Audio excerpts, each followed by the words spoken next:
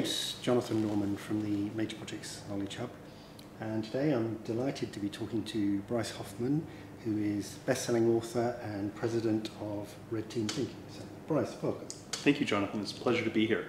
Let's start with the fundamentals. This idea of red teams and red team thinking, what is it? What does it mean? It's an excellent question.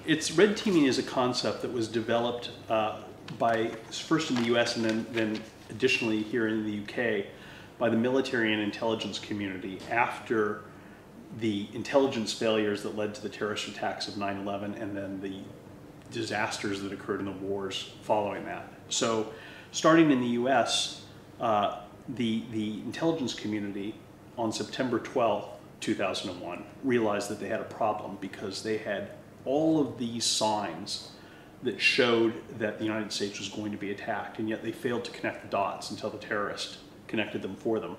So the CIA created something called the Red Cell, and the job of the Red Cell was to take and look at all of the information that was coming in and look at what the staff analysts believed it said and argue that the opposite was true. Okay. That there was another way of looking at it. Not because the analysts were necessarily wrong, but to challenge their own thinking. Then the military, the Army in particular, after the wars that they thought they had won in Iraq and Afghanistan suddenly started to look a lot less victorious, realized that they'd made some colossal mistakes in planning those wars and made some really, really tremendously faulty assumptions about what the world in the aftermath of the war would look like. And they wanted to make sure that they didn't make these mistakes again in the future, and so they created a lessons learned team. And one of the main outputs of that team was a recommendation that you create a team, a separate team from the team that developed the strategy in the future, to look at the strategy and try to stress test it, to try to pressure test it, to try to poke holes in it, to find the weak spots in it. Again, not necessarily because the strategy is wrong, but because you can make it better that way.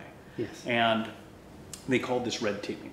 And they set up a school and started training officers as red teamers to play this role throughout the military. And it was so immediately successful that the MOD adopted it and created their own red teaming school at MOD Shrivenham and created their own red teams. And then it spread to Australia, to Canada, New Zealand, throughout the Commonwealth, and even NATO ultimately adopted it, though they decided that they didn't like the idea of having teams. It was too confrontational, so they called it alternative analysis. All right. So what it really is a set of tools and techniques that are designed to take your strategy and deliberately challenge it, deliberately stress test it, deliberately put it under kind of a rigorous scrutiny to make sure that there aren't any unseen threats that have been missed, or, and this is important as well, any opportunities that have been missed. Yes. And it's also a way of overcoming groupthink within an organization by kind of seeking out divergent thinking. Yes. And it's a way of kind of introducing contrarian thinking to the planning process, to kind of think give an organization tools to think outside the box. Okay. People like to say that, but they don't really know what they mean by that. It's easy to say, well, we should think outside the box, but it's a lot harder to do unless you have a methodology for doing it. So that's what it provides. So in some ways, it's a kind of response to that glib question, what's the worst that could happen? Exactly. And in fact, one of the tools that we teach, which is called pre-mortem analysis, is really designed to do that, to answer the question, what's the worst that could happen, and to say, well, here is what the worst that could happen is. And not just what is the worst that could happen, but what are the steps that lead from that potentially very bad scenario back in time to today. Okay. So we now see not just the worst that could happen, but the steps that led to that failure.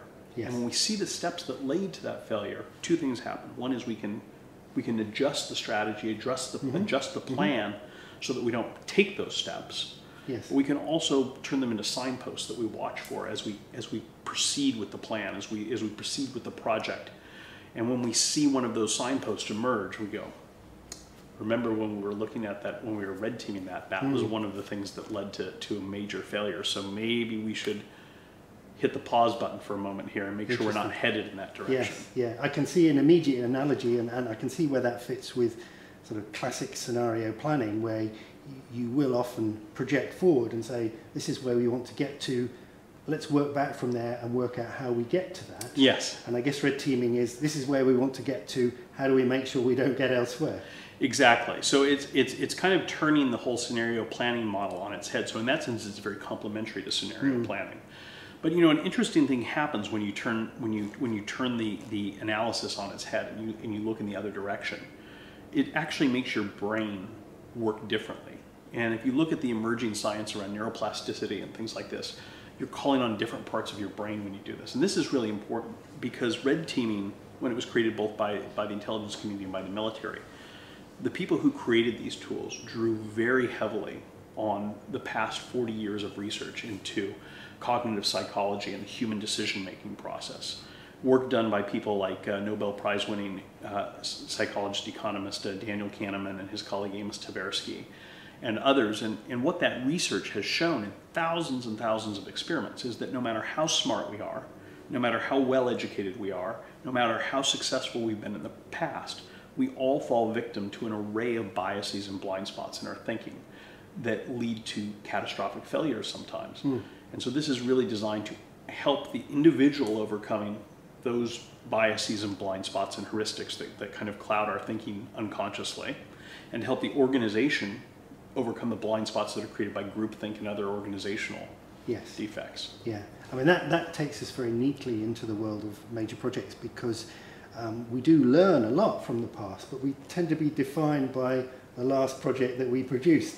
And the next one, particularly in major project terms, could be very different. So using heuristics that we learned from what we were doing before may or may not be a good thing to do.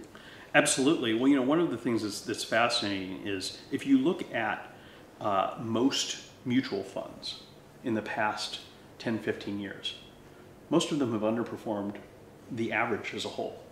Dow Jones, whatever the FTSE, whatever average you're looking at.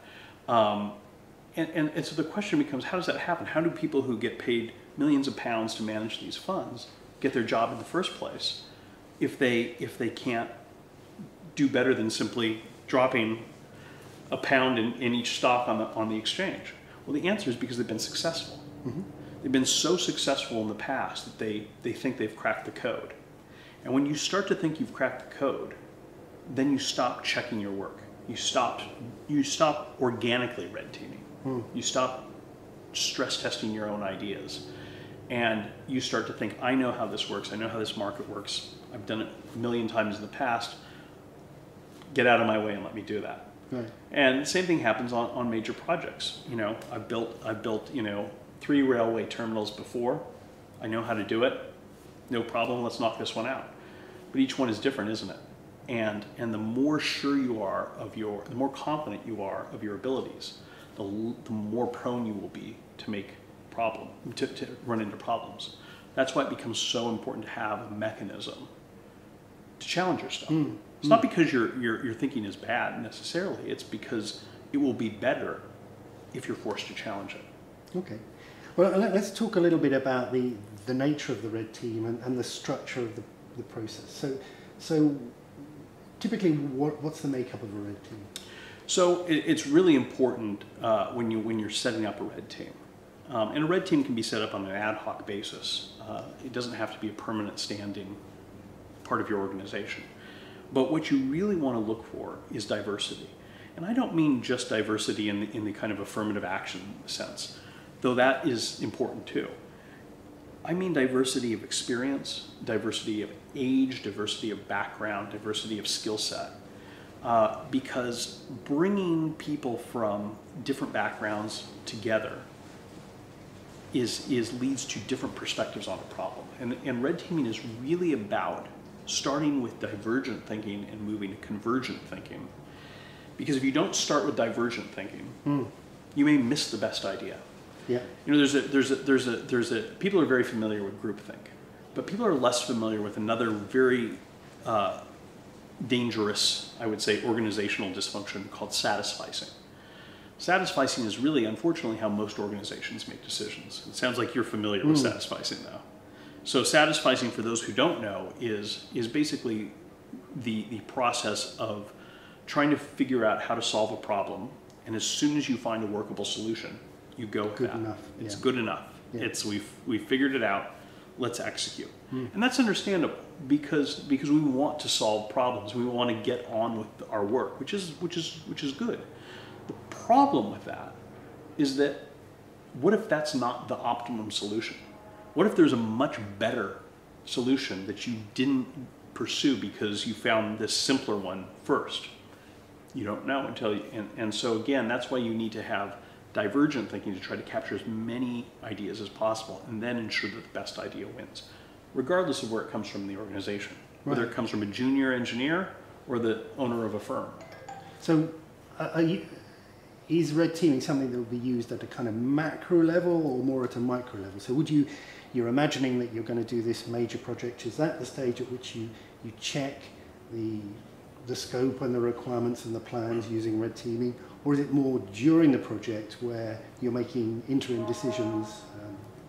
So I would say that there's a role to play at both, but it's primarily at the beginning. Okay. Red teaming should never become an excuse for inaction, and it should never be allowed to delay action when action is required.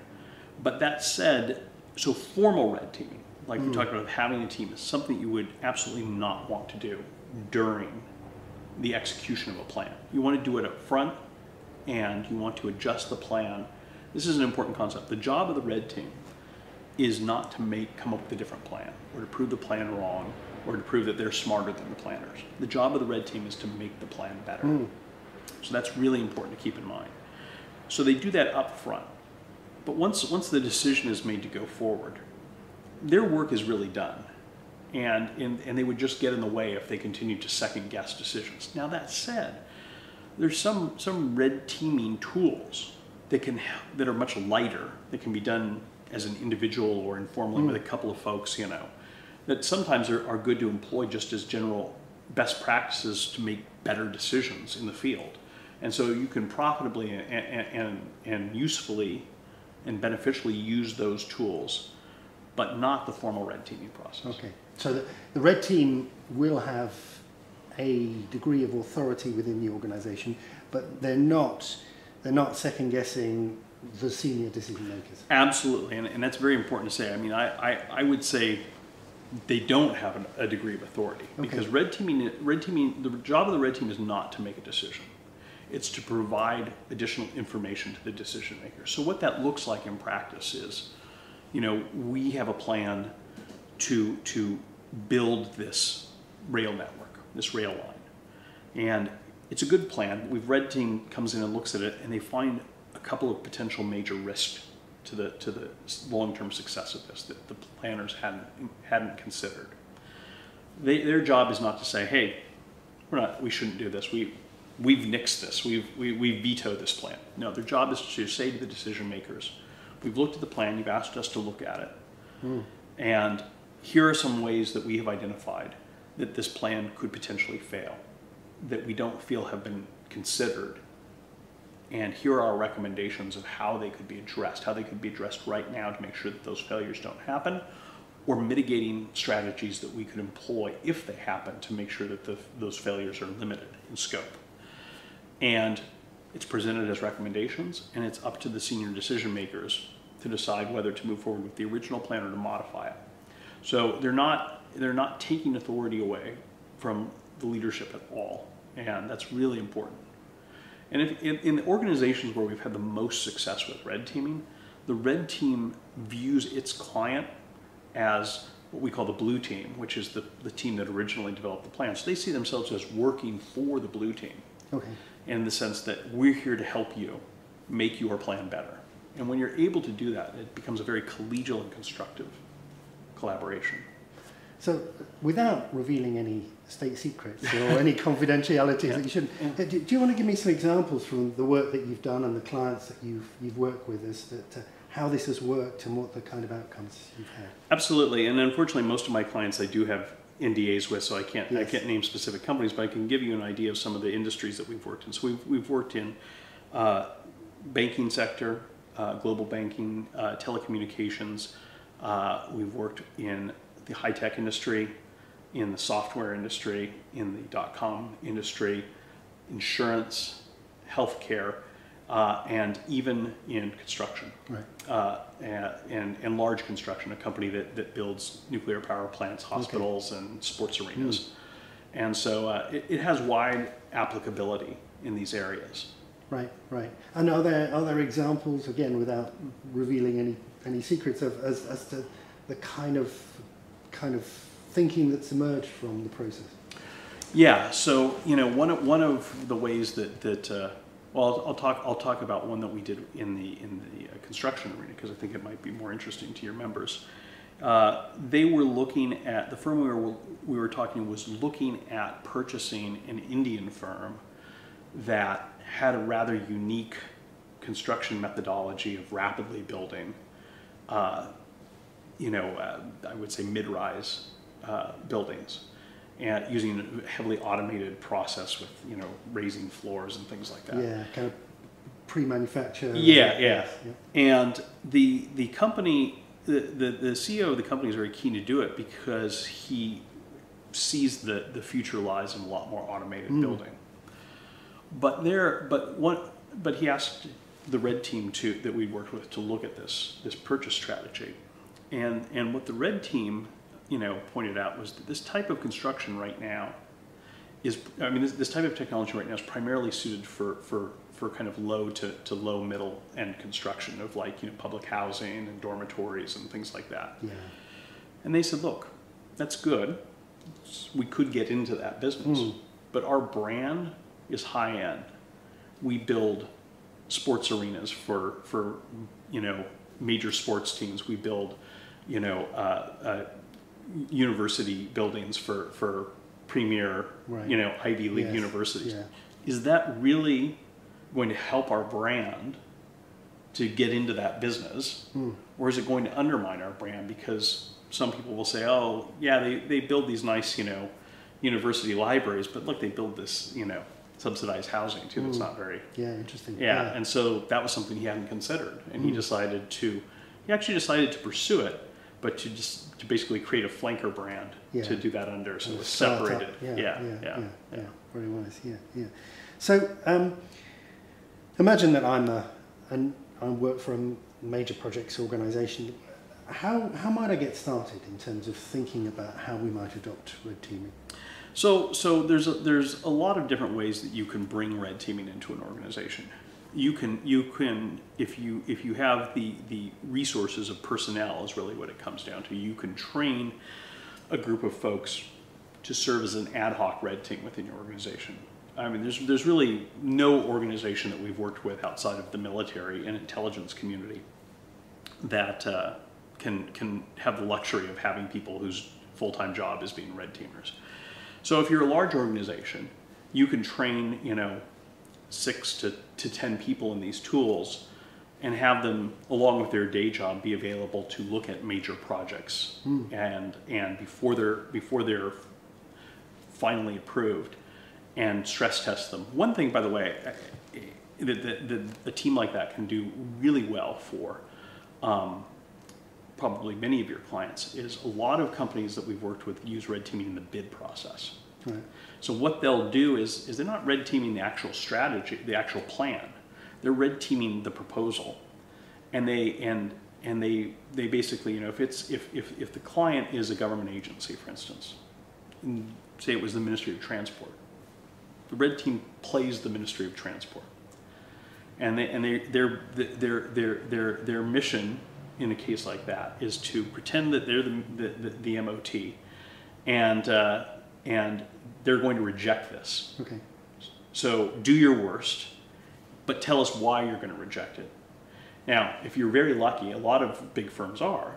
We've worked with firms where they have former employees of the agency they're trying to submit a bid to. They can sit them on that team to provide kind of inside information.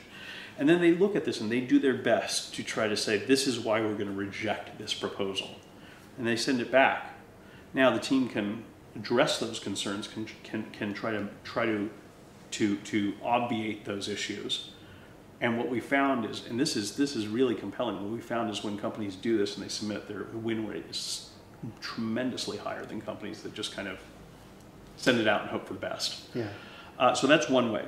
But you know, a lot of times even setting up an ad hoc team is challenging for an organization because people have other things to do. So one of the things that we've started doing increasingly is what we call red team thinking. And red team thinking is different than formal red teaming because it doesn't require you to set up a team. It's less rigorous than formal red teaming, but it's also a lot easier to do. And so red teaming is basically taking some of the concepts of red teaming, but teaching them in a way that people can use them individually or with a small group. And then they can use them at any stage in a project just on decision making. And that can often be a lot easier way for an organization to get started. And then if they see the value in that, then it becomes easier for them to justify, you know what, let's actually train some folks and get them to the point where they could actually do a real in-depth analysis. Because while the tools themselves help you think more critically as an individual, as the Nobel Prize winning economist Thomas Schelling once said, the one thing that no one can do, no matter how smart they are, is come up with a list of things that would never occur to them. Yeah, yeah, excellent. Well, that's fantastic. I mean, I think the application in the major projects industry is a huge potential. I mean, we agonize a lot over lessons learned and our continual ability to repeat the errors of the past. And clearly that's one of the things that red team thinking and red teaming is designed to do. So thank you very much. Thank you. It's been a pleasure.